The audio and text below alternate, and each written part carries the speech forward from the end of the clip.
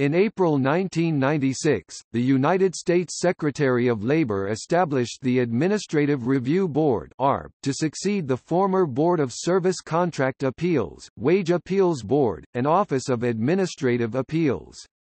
The board consists of a maximum of 5 members, one of whom is designated the chair. The Secretary of Labor appoints the members based upon their qualifications and competence in matters within the board's authority. The board's cases arise upon appeal from decisions of Department of Labor administrative law judges or the administrator of the department's wage and hour division.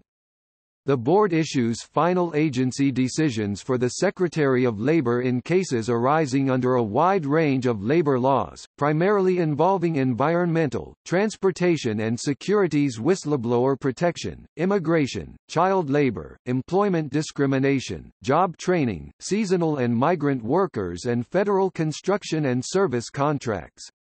Depending upon the statute at issue, the board's decisions may be appealed to federal district or appellate courts.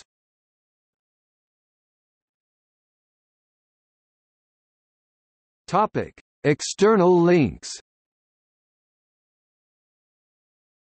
http://www.dol.gov/arb/welcome.